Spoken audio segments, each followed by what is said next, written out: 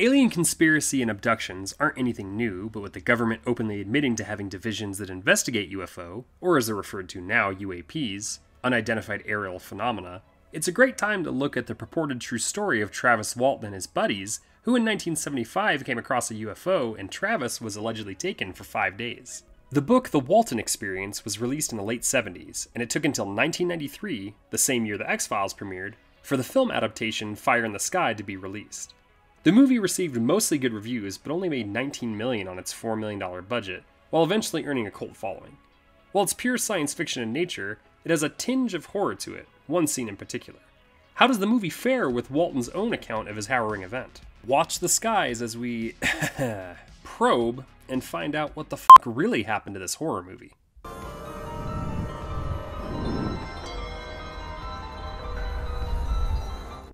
Travis Walton was eventually able to get his book made into a movie, and decided to release the book with the name of the upcoming film to tie it in better. The chosen director, Robert Lieberman, had only done TV up to this point, and when given the chance, spoke with writer Tracy Torme on how best to approach the story.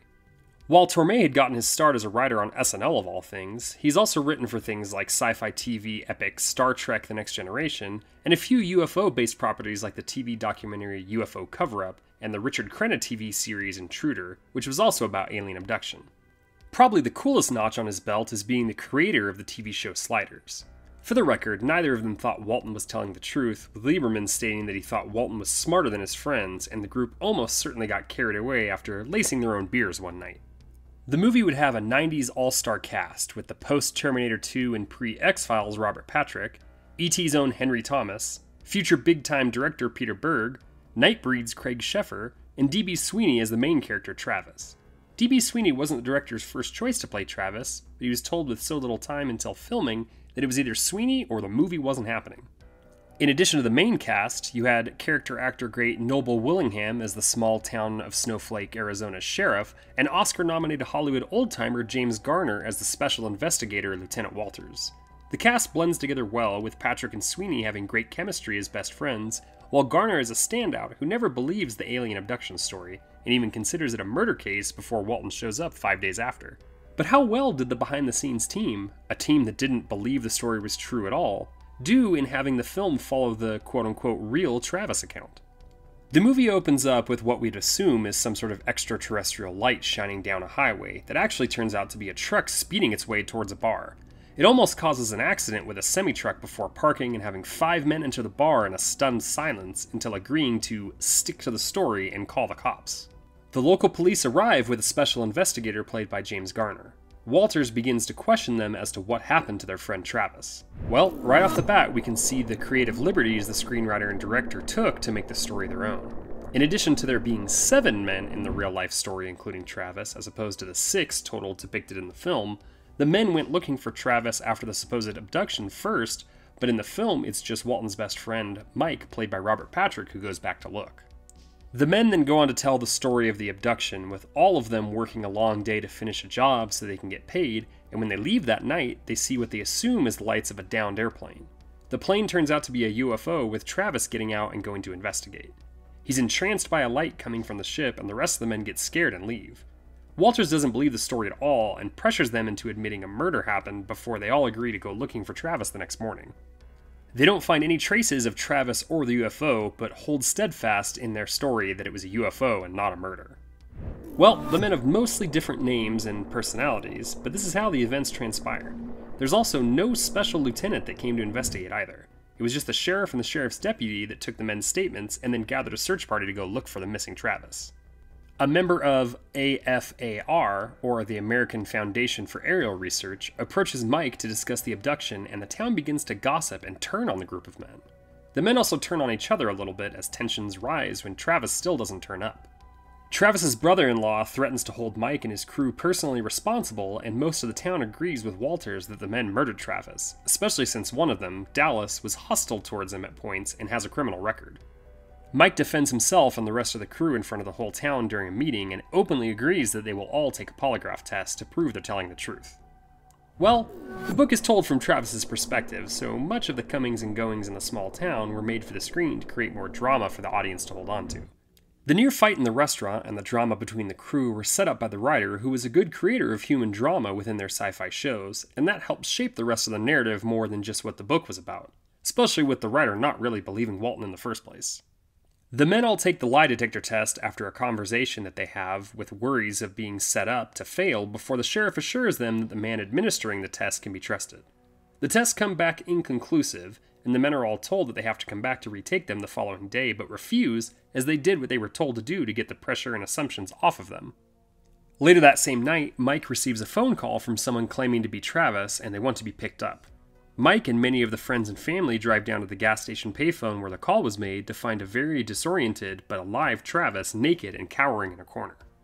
They get some clothes on him, and he's a bit bruised but seems okay while downing as much water as humanly possible. The man from afar bursts in to get the story and pictures, but they end up taking Travis to the hospital instead. In reality, lie detector tests were indeed administered, but they all passed except for Dallas, who just refused to take the test, all due to his criminal record. They weren't asked to take the tests again, and the sheriff decided that then and there, the men must be telling the truth, and the abduction was deemed real. Travis did in fact call from a payphone for help, but instead of phoning his best friend Mike, he instead called his brother-in-law to say he needed help and to come get him.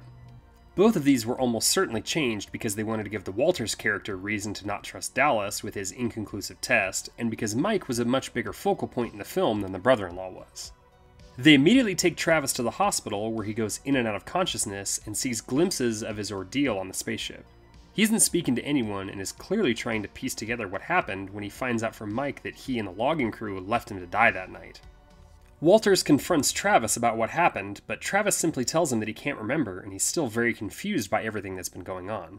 Back at a homecoming party, Travis passes out and begins to remember everything that happened after the light from the ship. The real-life Travis wasn't taken to the hospital right away, and authorities weren't immediately notified, which spurred more voices to believe that it was a hoax. Also, Travis would tell anyone and everyone who would listen to him on what he claimed happened that night, rather than holding it in and being introspective. Travis's brother Dwayne called a UFOologist that he remembered told him that when Travis returned he would set up a medical exam, but they later found out it was not going to be with a doctor, but with a hypnotherapist. They refused, and the UFOologist became one of the many to refute Travis's claim. The movie then shows us what we've all been waiting for, with the big spectacle done up by ILM where we see what Travis went through. He wakes up with a liquid running into his mouth while he is trapped in some sort of organic encasement with what looks like turkey stuffing on the ground. He's able to claw his way out, only to find himself in a large cylindrical room with a very different gravity. He works his way around and discovers that there are other bodies and other flesh cases with varying degree of deterioration to them. He climbs up and finds spacesuits that look like the stereotypical gray men aliens we've all heard about before being startled by an actual little green man. He thinks he's finally escaped, but is pulled away by a few of them and placed on a table by two aliens that have almost human skin tone and extremities. They strip him and strap him to a table and cover him with a sheet that has almost saran wrap-like ability to wrap him to the table.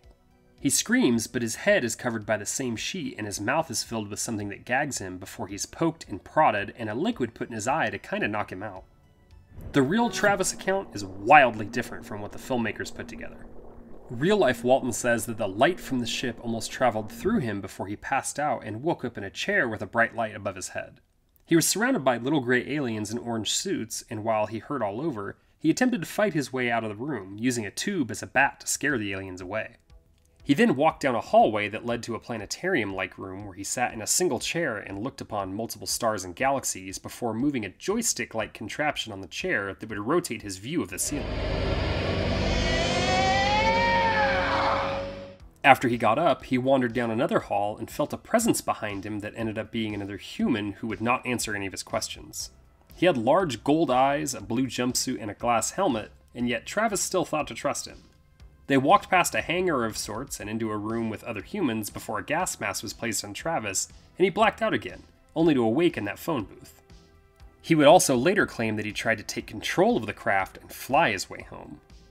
Movie Travis wakes up in an office, and then the film fast forwards to a few years later with Travis married to Mike's sister and having a small child and another on the way, while Mike has gone into seclusion after his own divorce.